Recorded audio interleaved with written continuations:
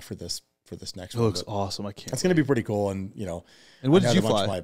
So I was initially right out of flight school. I was a EA6, which is a EA6B, which is it's called the Prowler. It's it was essentially like a Vietnam era attack jet off the carrier.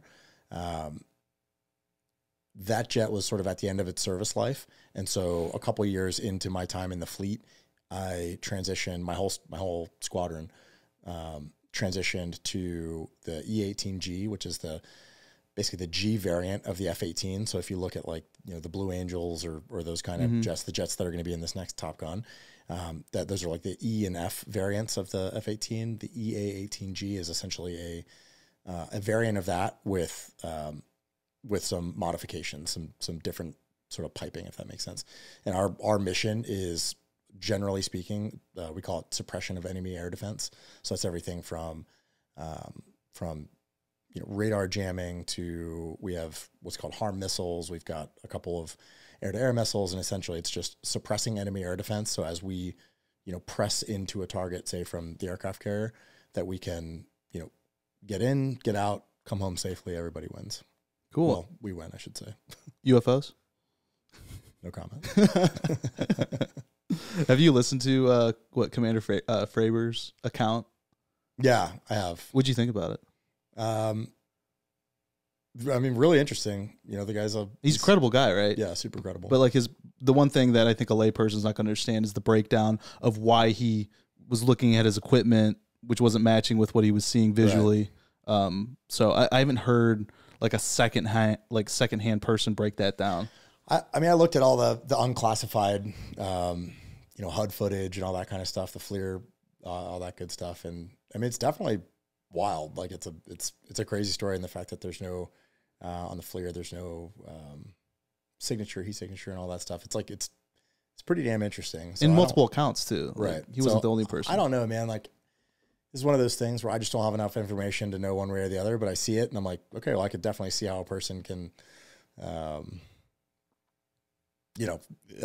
walk away with some beliefs after having seen that. And so I don't know those guys personally, but I know folks who do.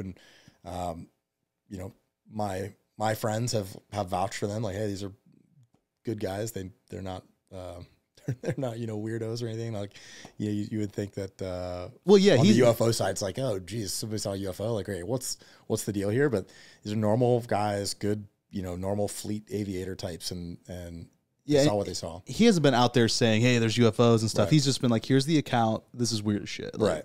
And then like breaking that down. It's definitely super compelling, man. I mean, I don't know what to think about that at this point. So, as I guess, would fighter pilot be the proper term? For me? Yeah. No. So I'm NFO, Naval Flight Officer is the And why not? preferred. Why would you use that term?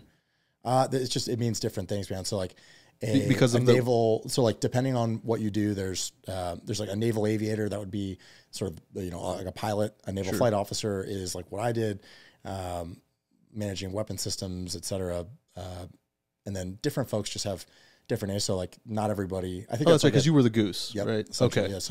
So yeah, we'd either say, depending on what platform you're in, you'd either say NFO or WISO, Weapon Systems Officer, or Electronic Warfare Officer, or back in the day, like in the old Top Gun, in the F-14, they used to call them RIOs, Radar Intercept Officers.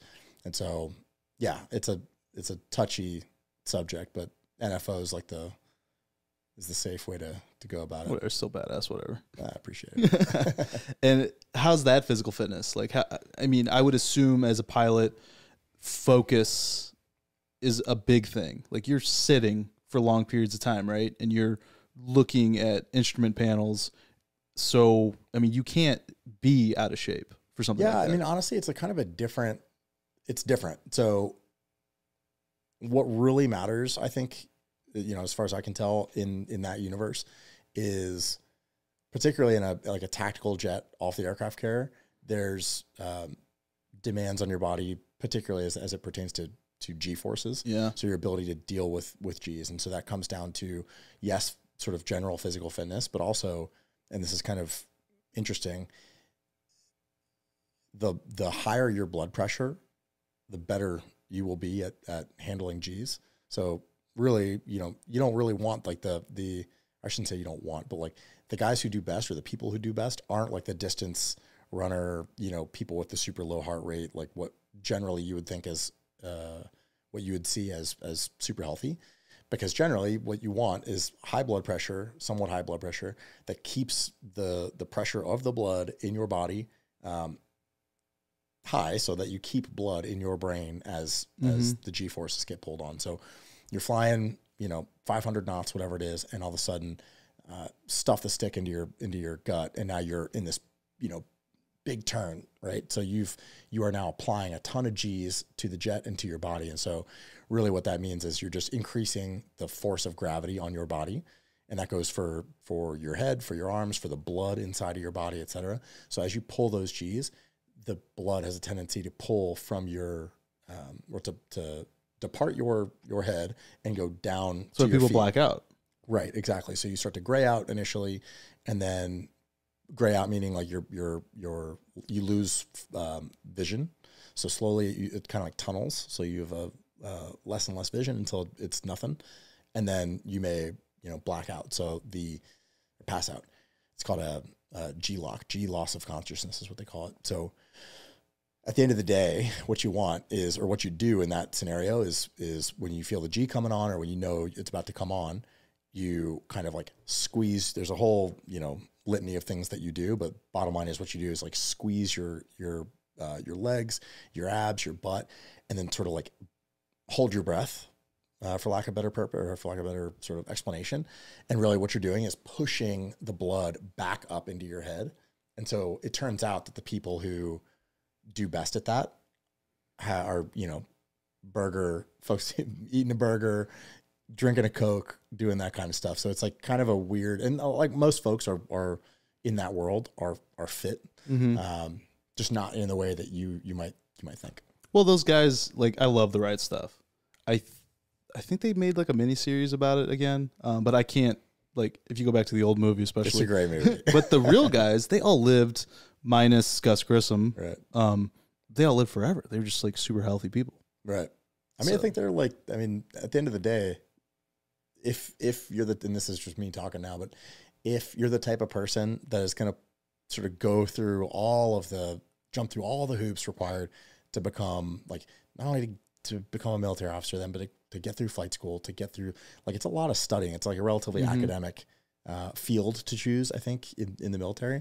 And so, like, I think it just self-selects, generally speaking, a type of person that is interested in being healthy and smart and fit and all that stuff. But I mean, that said, obviously there are many, many exceptions to that rule. So, again, but I don't know that I can speak, like, put a broad, explanation on that, but yeah, flying just always blows my mind. I remember, I did a half marathon. It was the U.S. Air Force half marathon. My sister was active duty at the time, and it was in beautiful Dayton, Ohio.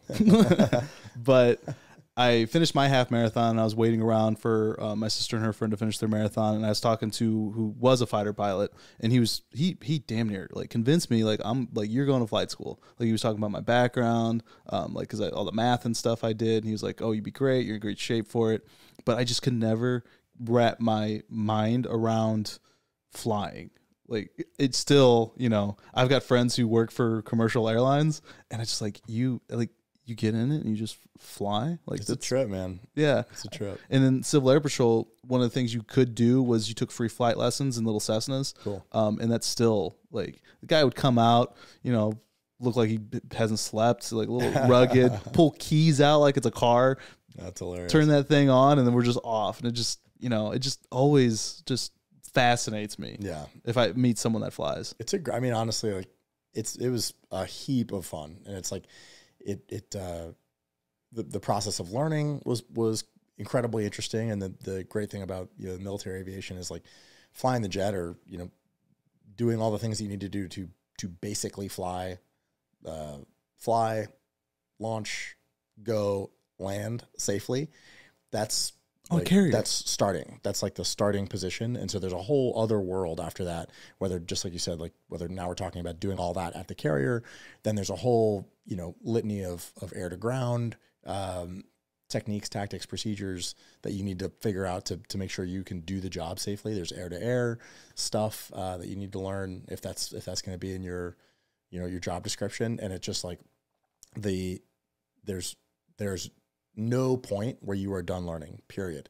That's the best. Yeah. And so you're no kidding. Even the guys who have been doing it for 15, 20 years, they're still not as qualified as they could be. Like they're still like looking for the next qualification. They've got, hey, am I level 4? Am I going to be an air wing lead? Am I, you know, there's always something on the horizon, and there's always something to learn. That was like one incredible, I was very lucky to get that takeaway from just naval aviation generally, is like, man, like regardless of who you are and how good you are, like you're going to screw up constantly. And the folks who do best are those that learn from those mistakes. And that's not that's not something that you just learn by osmosis. That is a deliberate thing where you say, okay, we're going to try really hard and like work hard to make sure that this flight is planned well and everything is set so that we can execute well.